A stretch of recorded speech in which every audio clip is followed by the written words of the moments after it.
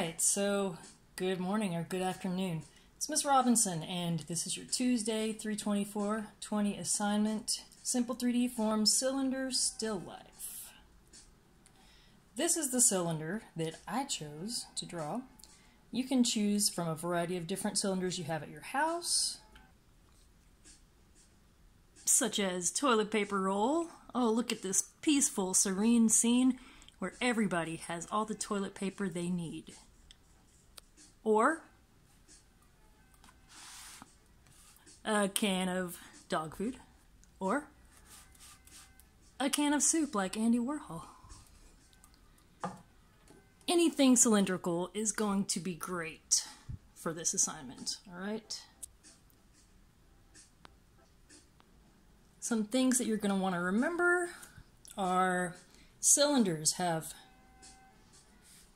an ellipse at the top. If you're looking at them from straight ahead, they're going to have a curve at the bottom. A lot of people make the mistake of adding a straight line there. That's not going to look like a cylinder. You also want to make sure that you add your cast shadow. I added multiple cast shadows because I could see them. If you see multiples, try to draw all of them. If you just see one shadow coming from your object, try to draw just that one. So I'm going to get started drawing mine now. I'm going to actually remove this.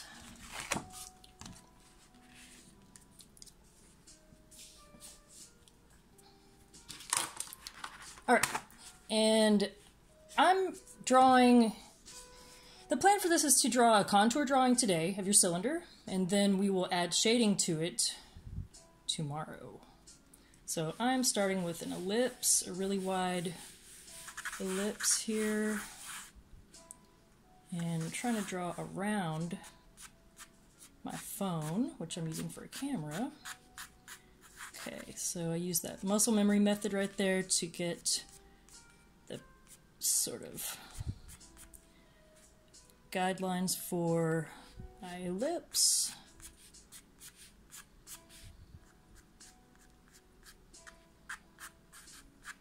Okay, I'm going to start with that and erase some of these extra lines. And try to pay attention to the proportions of your cylinder, like, you know, how tall is it compared to how wide the top is. I know that mine needs to be shorter than it is wide, so I'm going to try something like this. Maybe I'll just put a little mark right there.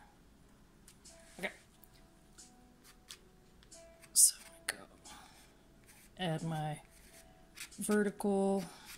It's really hard to draw around my camera, my phone, but I am doing it. I will get better at it. Okay, I'm going to go to the same destination down here. Okay, and remember, art is about problem solving. You will make mistakes, you're going to, so plan on making those mistakes and problem solving. Sometimes you end up with something, sometimes your mistakes turn out to be super cool and make your artwork a little better than you ever thought it could be, more interesting than you thought it could be. Sometimes their mistakes that you make are just going to be things you want to correct. Okay, so I'm going to move on so that we have a shorter video this time. And when I was looking at my cylinder, my toilet paper roll cylinder, I was seeing a lot of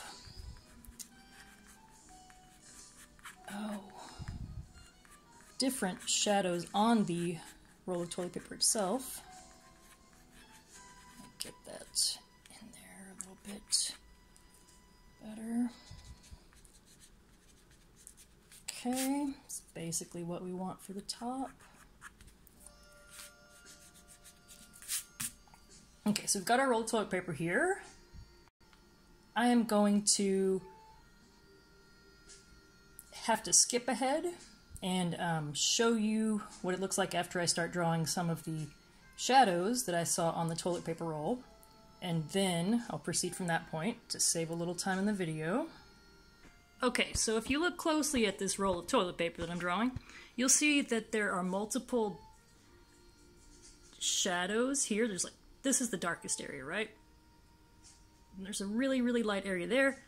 There's a little bit, well, slightly lighter than the darkest area here, and then even lighter, and then it's super light over here. I also noticed some kind of a darker area here. Can't find that with my pencil. Okay. And then, of course, we've got our super dark cast shadow right here. So I kind of wish I'd said this from the beginning, but you can draw your own cylinder that you find at your house. You know, soup can, any kind of canned vegetable product, toilet paper, paper towel roll, anything that's cylindrical. Or you can draw this toilet paper roll along with me if you want to practice that way. It's up to you. I'm adding some of those extra little detail areas that have differences in value. I think my eyes are very sensitive to changes in lightness and darkness, so I can see some things that sometimes other people can't. Sometimes I miss things, though.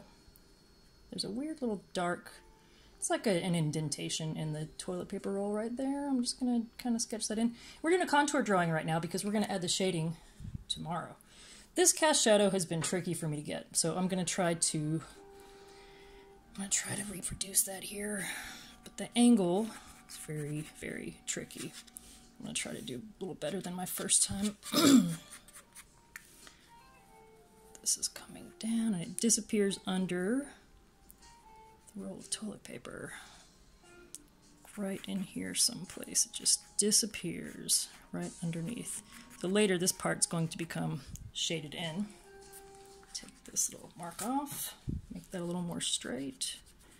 Okay, so then we're going to kind of make this really strange.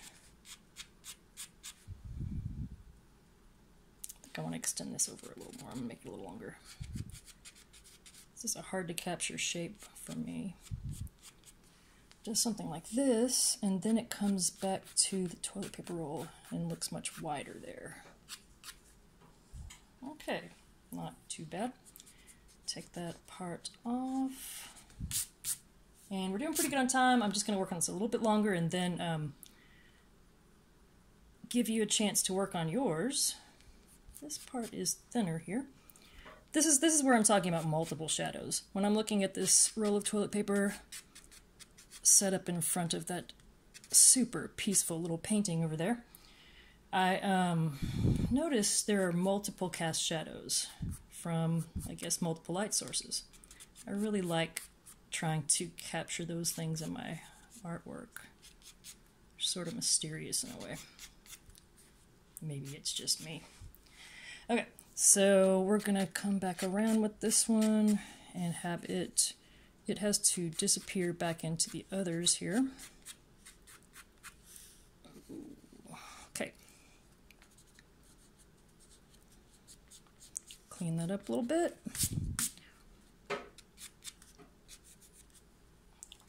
Okay. Not bad. And you can create a background for yours. I think I've got this a little higher than I want it.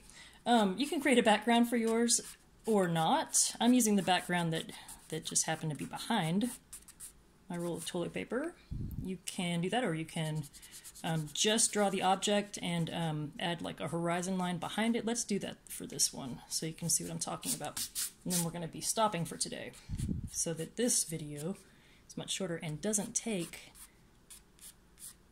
more than 7 hours to download with our internet at home. Okay, so we're going to leave it like that. Let's say we want to add a horizon line back here. Make it look like this toilet paper roll is on a surface. This is the surface. This is behind the surface, like the wall. The rest of the room. All right, so your challenge is to find a cylinder. Draw it as realistically as you can. Really pay attention to its three-dimensional form and add lines in your contour drawing of that cylinder that represent changes in value. Wherever the cylinder looks darkest, add a line showing the edge of that area. Where it looks a little bit lighter, add a line showing the edge of that area. Draw the shape of your cast shadow, and we will go from there tomorrow. All right, thanks a lot, and have a great day.